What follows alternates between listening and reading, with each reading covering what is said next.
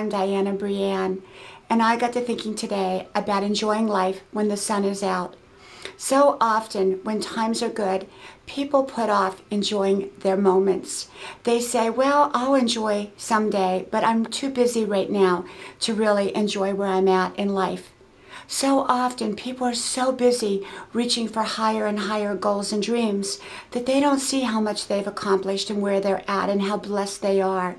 Sometimes we simply have to step back and enjoy where we're at in life when the sun is shining, because storms can come. And of course, when storms come, we have to learn to dance in the rain. That's life. Otherwise, we miss a large portion of life as well.